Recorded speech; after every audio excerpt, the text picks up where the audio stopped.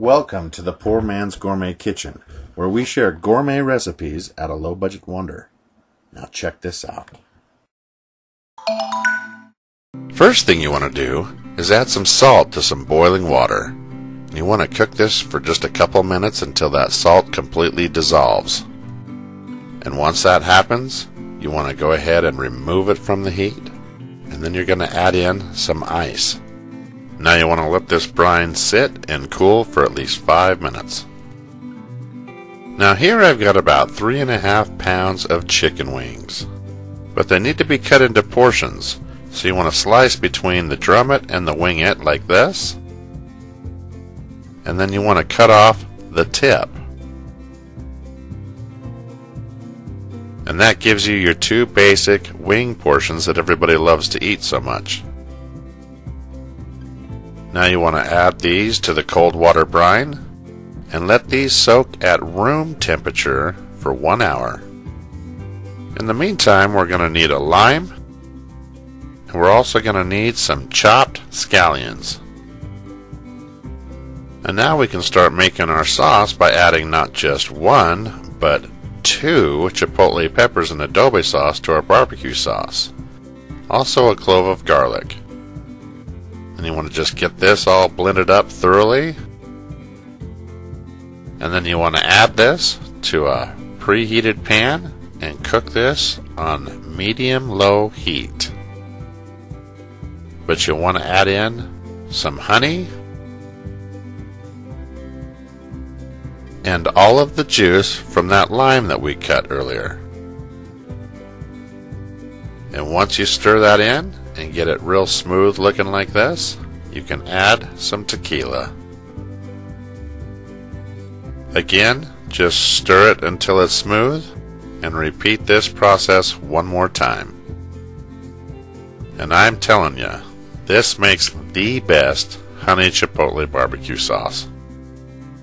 Now you want to just kill the heat and let it cool down. Because now it's time to strain out our brined chicken wings. Then you want to add them to a bowl, and then we're going to come right over the top of them with some olive oil. And you want to go ahead and get in there with your hands and mix these thoroughly and make sure every one of those are covered. Then I like to take them right over the top of my preheated grill and start spreading them out evenly. Now if you want to fry or bake your wings instead, that's fine. But when you're grilling, you want to cook these for about 20 minutes over medium heat and turn every 5 minutes. And what I generally do once they've hit the grill is drop that lid and let them cook for that 5 minutes at 300 degrees Fahrenheit. And then each time I open the grill is when I turn. And I repeat this process until the wings look like this. Now you can't tell me that these don't look perfect. This is exactly the way you want them.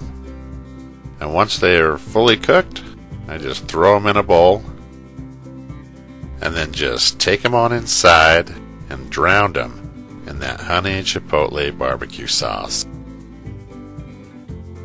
Then you want to just give them a good toss in the bowl. Make sure they're fully covered. And then throw them down on a plate. Now all you have to do is hit them with those chopped scallions. And there you have it. Grilled honey chipotle chicken wings right here in the Poor Man's Gourmet Kitchen. Thank you for watching, and be sure to stop by PoorMansGourmetKitchen.com for more recipes and exact ingredients. In a large pot, we've got our chicken. We're going to cover it with soy sauce. Now the soy sauce won't completely cover all the chicken. We're going to add some water to top it off.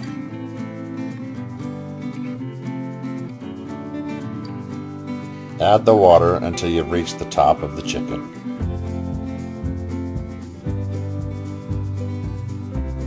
Now we're going to add some green onion,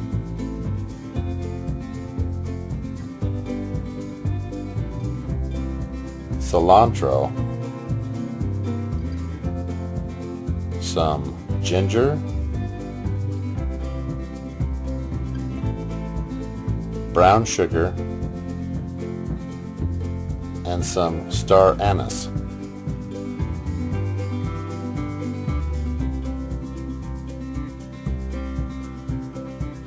Now just give it a good stir, make sure it's fully incorporated. We're going to bring it to a boil, and once again, give it a good stir. If you start with your chicken all right side up, you'll be able to keep track of which ones need flipping, and that's what we're going to do now. As you can see, I've lost about an inch on the sides looking at the side of the pot. It's reduced that much already. Now flipping it over will allow the meat to absorb that much more flavor. And we're going to work it back and forth several times for the next hour while this absorbs flavor. Once again, we're flipping it back over. I do this about every 25 to 30 minutes. This will make sure that we absorb all the soy marinade. As you can see here, we've reduced a little bit more. Now it's a good time to start pulling these out and heading to the grill. Nice.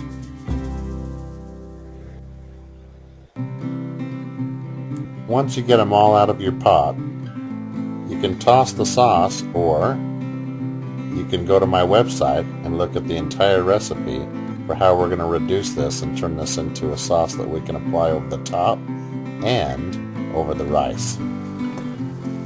Now the grill is easy. Just load them all on there face down first so you can get that pretty nice grill mark across the top when we flip them over. Once you get them all laid down, you want to go over and baste them with some of that sauce that we had left over in the pot. This will keep them from drying out. Now's a good time to go ahead and flip them over. As you can see, we've got our grill marks I was talking about, and they look beautiful. But we don't want to overcook these, so we're going to go ahead and kill the heat at this point too. Baste them a little bit more. Keep them from drying out.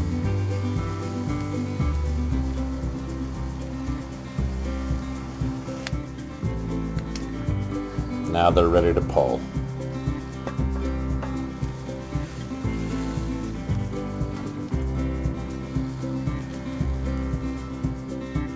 Plating is easy. I just like to throw down some rice in the center and then just circle the rice with a bunch of these wings. Now I used wings for the video, but I prefer chicken thighs, wings, breast, the whole works in there, but I just worked with what we had. So don't be scared to do this recipe with any chicken you've got. And there you have it. Nice golden brown, caramelized soya chicken right here in the Poor Man's Gourmet kitchen.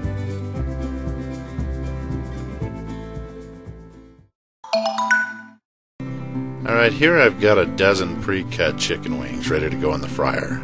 If you need a tutorial on those, stick around to the end of the video and we'll check it out. But 350 and about 8 to 12 minutes is all you need. Now in a separate bowl, we're going to add some tempura dipping sauce. This is good stuff. Followed by a little bit of rice wine vinegar, some honey, and a little bit of mayonnaise. And our star ingredient, of course, is the wasabi. Give that a good mix. And right here I'm going to add a little bit of sesame oil. This is a good time to go ahead and give it a good taste and make sure it's to your liking, just for sweetness and spice. Here we've got some scallions, and as you can see, our wings are ready to come out. Got a nice golden color on them, and we just let them drip dry for just a minute, and then we'll add them to a bowl and come back over the top with a little bit of salt. Give that a good shake. Now pour in the wasabi sauce. Throw in those scallions. And this is when you really give a good toss. And now you're ready to plate.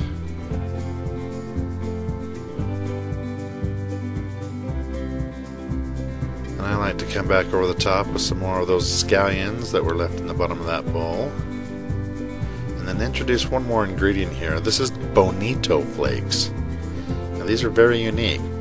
What it is dehydrated smoked skipjack tuna. And I've only found these at an Oriental market. And there you have it. Wasabi chicken wings with scallions and bonito flakes right here in the Poor Man's Gourmet Kitchen. Thank you for watching, and be sure to stop by PoorMansGourmetKitchen.com for more recipes and exact ingredients. Now you literally can knock all of these out in just a matter of minutes, even if you've never done this before. Seriously. Now, all we're going to do is dredge it in a little bit of flour, but we're going to season it a little bit here. A little special blend here. A little cayenne, pepper, paprika, a little bit of garlic, salt. Stir that up, give it a good mix, and then we're going to dredge all the wings in it. Now I know for a fact my fryer can handle 10 to 12 of these at a time, and that's in a crock pot sized fryer. Now what you don't want to do is overcrowd your fryer, but what you do want to do is make sure everything you're frying is evenly coated with this here dredged flour mix, okay? So make sure you give them all a complete solid toss before you throw them in the fryer. Frying, peanut oil, 375 degrees. Cooking time, 8 to 10 minutes. Now I know a 2-minute window seems like a pretty big gap, but that depends on how cold your wings are when they're going in. The colder they are, the longer they gotta cook.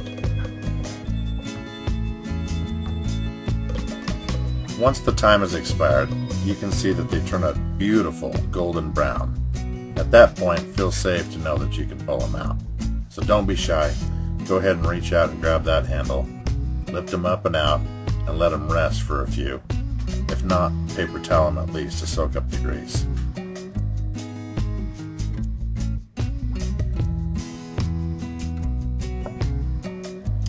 While those are resting, get yourself a good sized bowl and then dump the remaining wings in the bowl so you can toss them in your favorite sauce. Now this is what I'm going to use. The reason why is because I think it's the perfect sauce, mostly because of how user-friendly it is. It's not too spicy and it's not mild either, you know, so you get a real happy medium. Even though the label says hot, it's really not, but you'll like it all the same because all the flavor's still in it. Just give it a good toss and then get ready to serve. Oh yeah, these are the goods.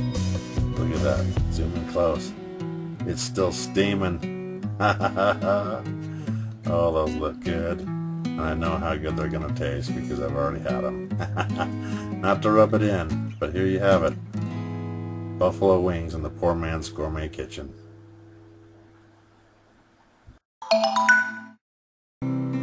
In a bowl, I've got some fresh cut chicken wings.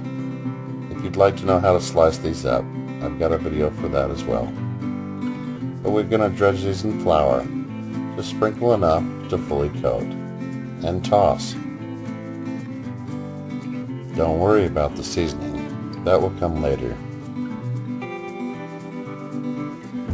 Using peanut oil and frying at 375 degrees, we'll drop our wings in the fryer. Depending on the size of the wing, it should only take 5 to 8 minutes to cook each one properly.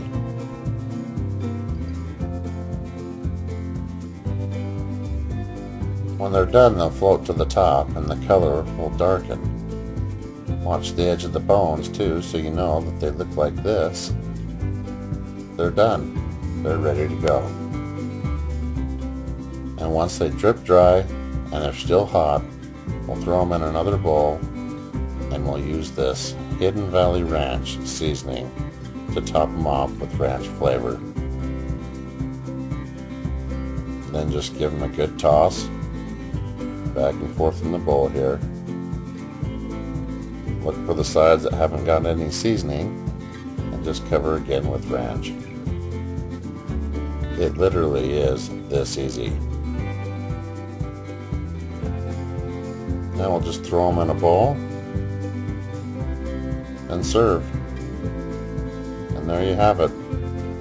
Ranch chicken wings right here in the Poor Man's Gourmet kitchen. Thank you for watching, and be sure to stop by PoorMansGourmetKitchen.com for more recipes and exact ingredients.